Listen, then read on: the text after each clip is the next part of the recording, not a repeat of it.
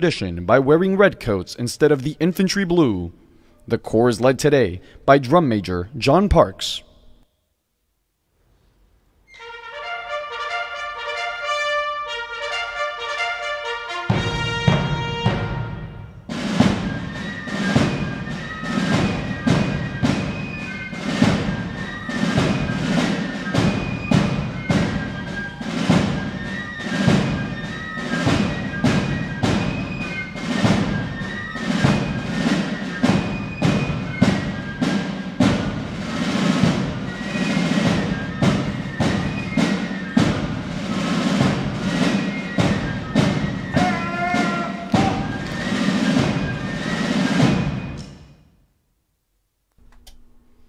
Ladies and gentlemen, moving into position is the commander of troops for today's ceremony, Lieutenant Colonel Richard A. Towner, Commander, 1st Battalion, 3rd United States Infantry Regiment, the Old Guard.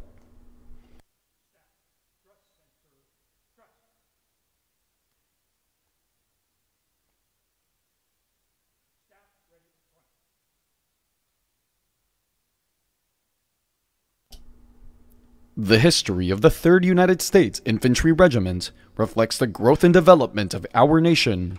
52 well-earned campaign streamers, 2 valorous unit awards, 5 meritorious unit commendations, and 5 superior unit awards attest to the Old Guard's record of bravery in action and achievements during peacetime.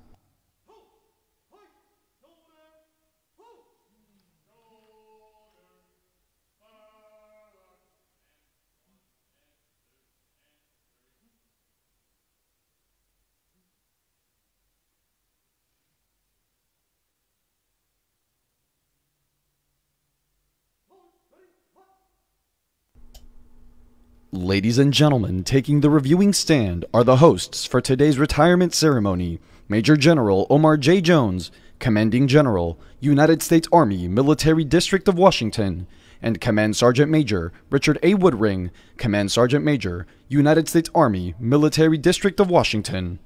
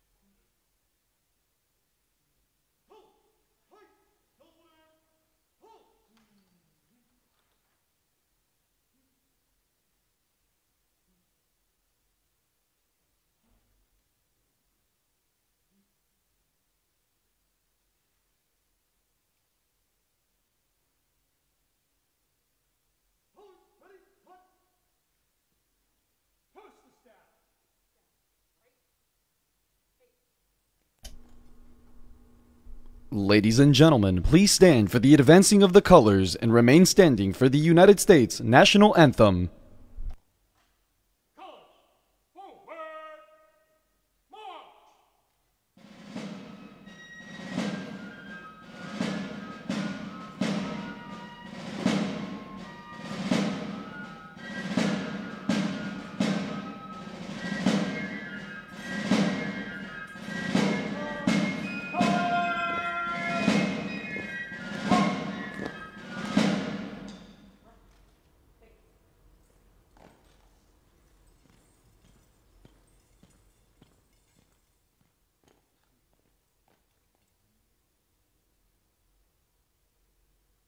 Sir, the persons to be honored, the colors are present. Present the command. Shoulder, forward, and 1, and 2, and 3.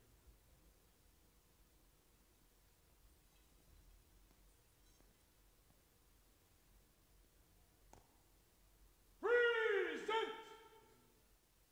Arms!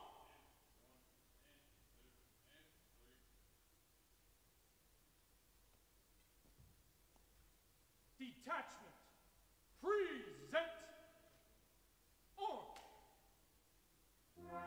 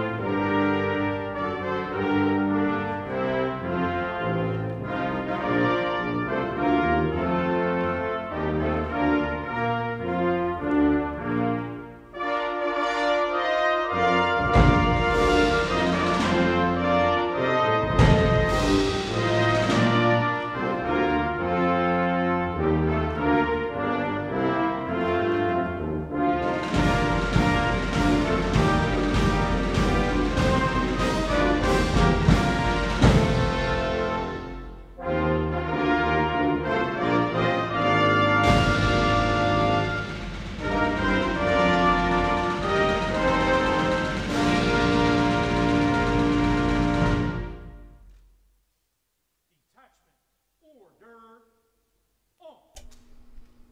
Please be seated. Order. Arms. Order. Forward.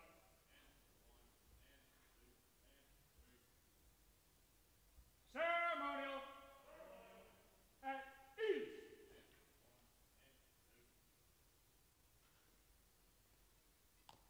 Staff. Ceremonial. At ease. Ladies and gentlemen, Major General Jones and Command Sergeant Major Woodring are taking their position to honor today's retirees.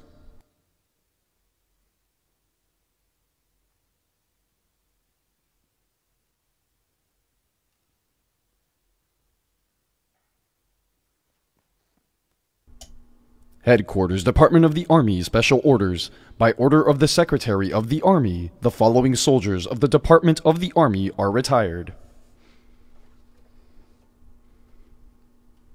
Colonel Thomas Walton, Civil Affairs.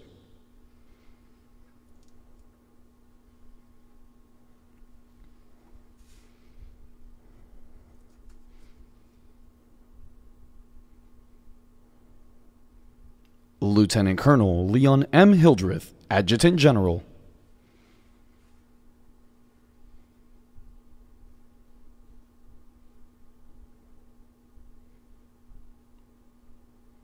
Lieutenant Colonel Timothy T. Jordan, Chemical Corps.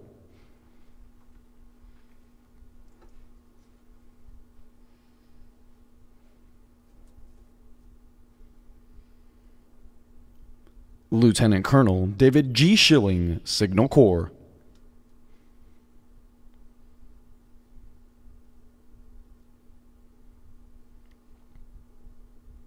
Lieutenant Colonel Andrew S. St. Laurent, Force Management.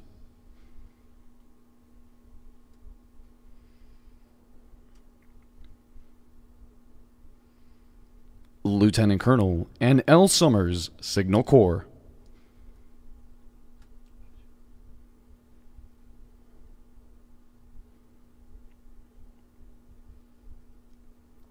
Major Pace A. Duckenfield, Military Intelligence.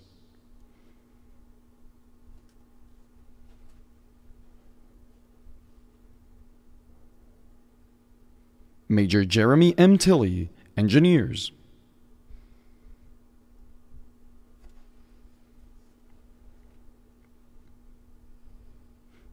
Chief Warrant Officer 5, Carlos S. Cabello, Military Intelligence.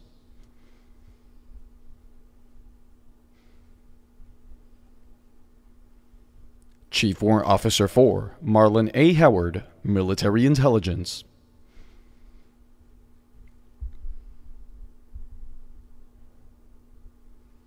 Chief Warrant Officer 4, Kevin J. Turner, Ordnance.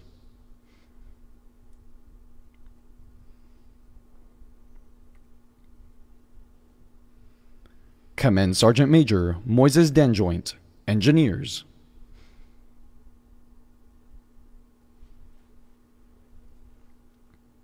First Sergeant Scott M. Bissett, Infantry.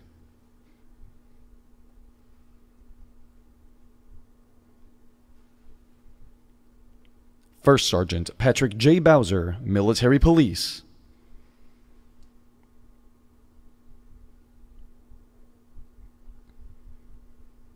First Sergeant Tykevius O. Curry, Adjutant General.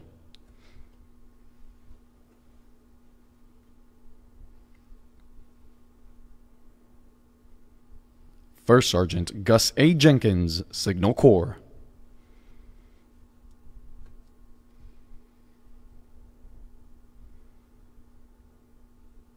First Sergeant Jack H. Wheeler, Infantry.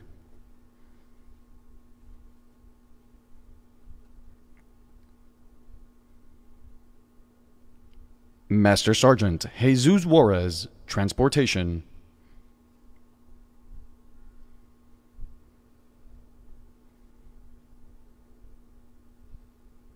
Sergeant First Class Christopher D. Davis, Medical Corps.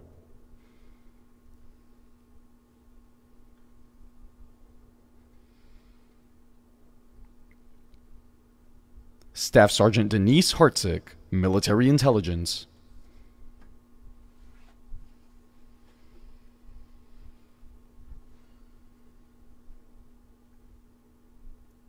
Colonel Brian J. Stokes, Aviation.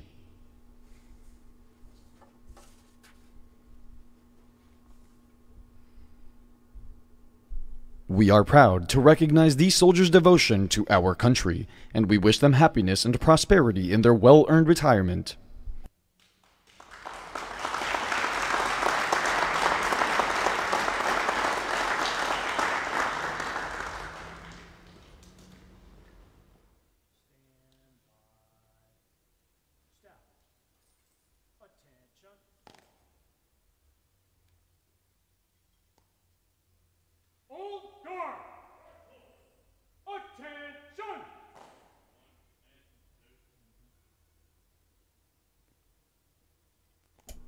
Ladies and gentlemen, please stand for the posting of the colors.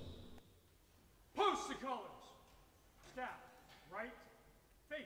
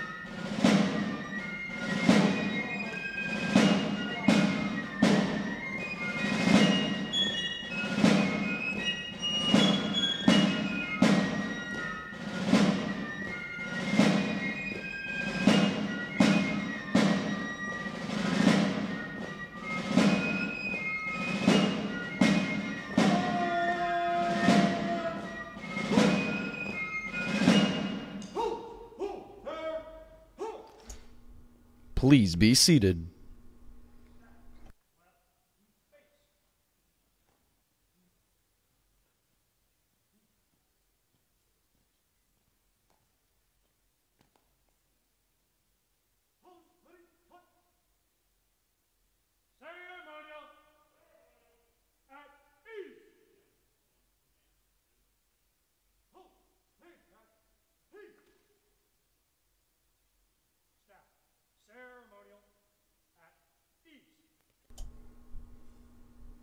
Ladies and gentlemen, Major General Jones.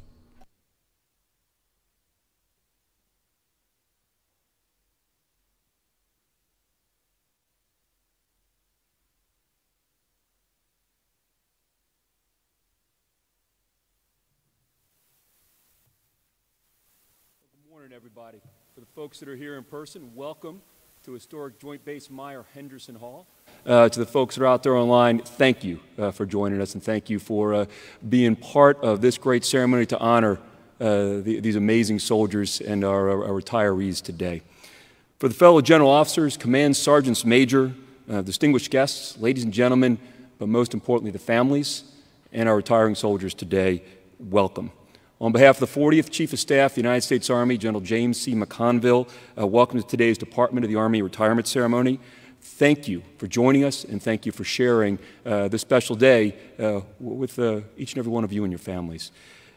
I had the privilege of hosting this ceremony every month on behalf of our Chief of Staff, and in the 2 years that I've been doing this, we have never had as many first sergeants in the group of retiring soldiers before. While every single retirement and every single career and every single soldier is special to all of us in the Army, I wanted to give a special thank you to the first sergeants that are here. I learned a long time ago it is probably one of the hardest ranks in the Army, but it's also one of the most important ranks in the Army. I had a leader tell me years ago that every system in the Army comes down to a diamond-wearing first sergeant who makes things happen as they take care of people. And when you see a good formation, you see a good company, troop, or battery, you know leading that formation is a good, strong first sergeant. So first sergeants, thank you. Please join me in a round of applause for all the current and former first sergeants that are out here today.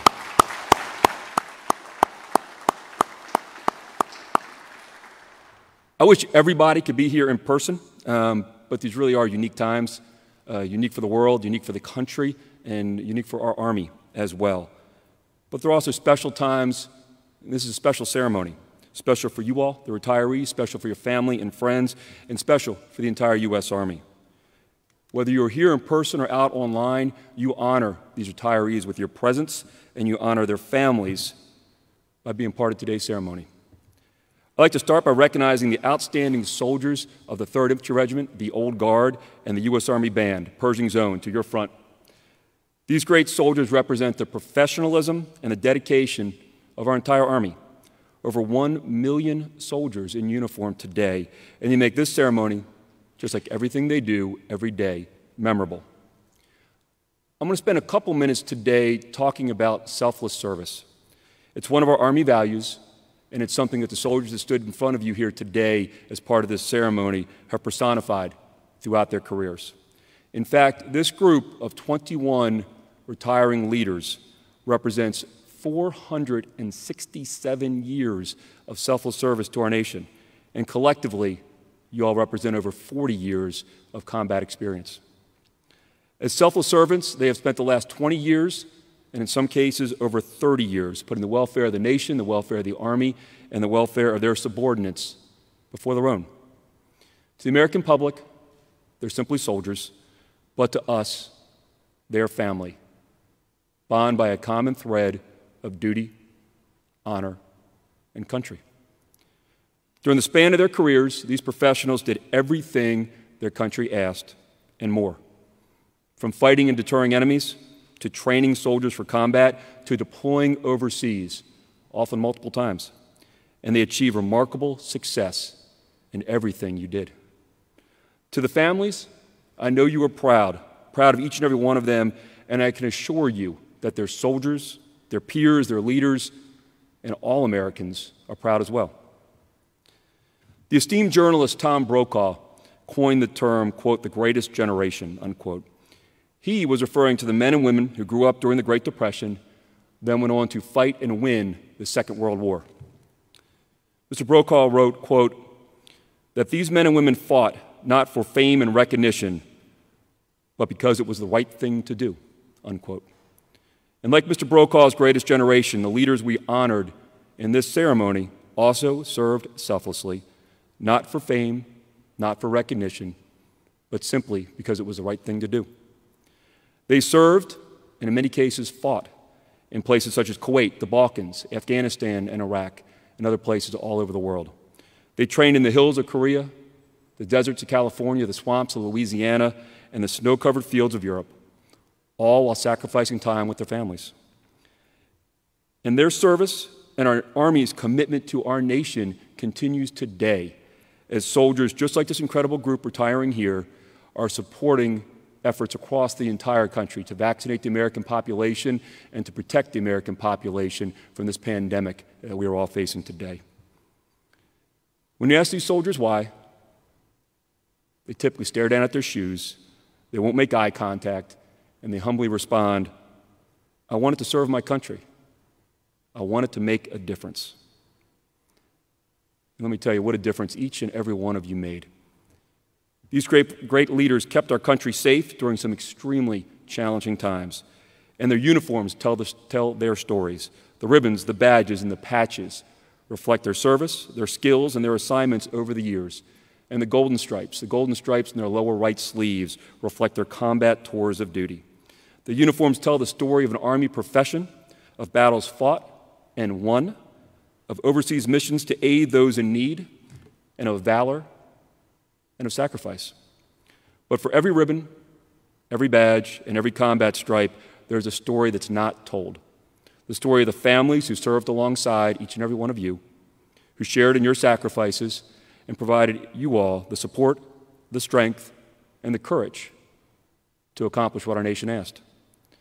Our families truly are the strength of our soldiers. So on behalf of our nation, I thank the families for your unwavering support to these soldiers and to our Army. Please join me in a round of applause for all Army families.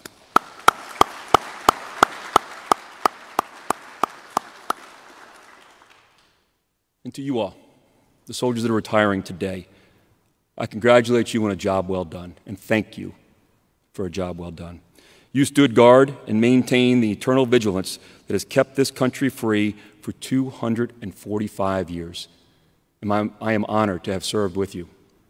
You all distinguished yourselves during a career of dedicated service to our nation, and this is the last thing you want to hear in your retirement ceremony speech, but your work's not over. You're professional problem solvers and professional team builders.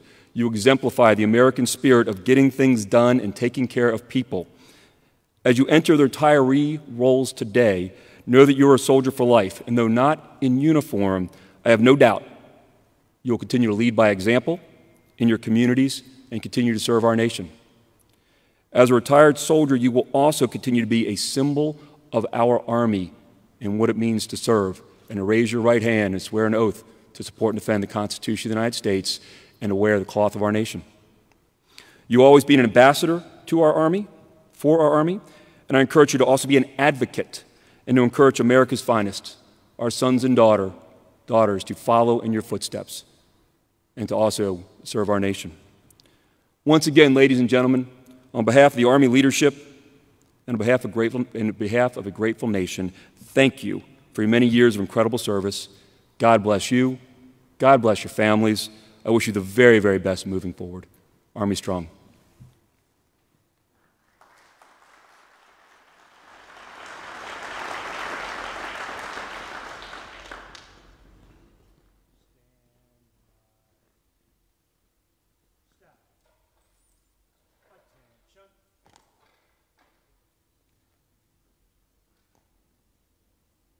Old guard!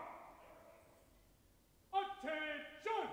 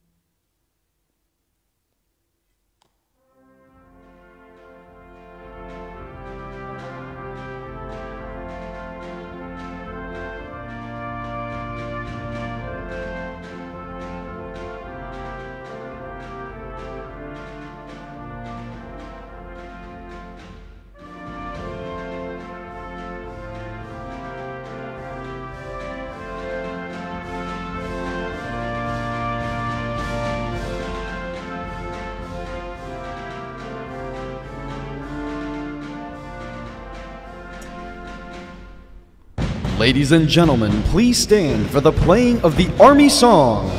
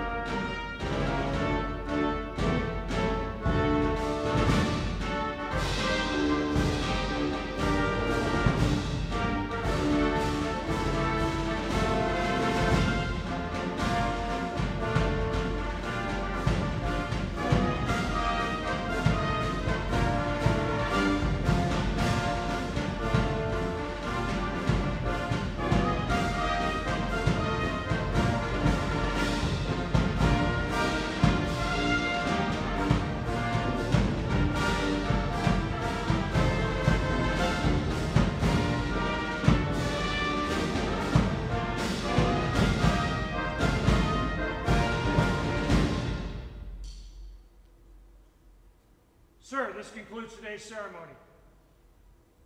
Well done by the old guard and Pershing zone. Take charge of formations. Advance. Phalanx. And 1, and 2, and 3. Ready. Hold. Face. Port. Arms.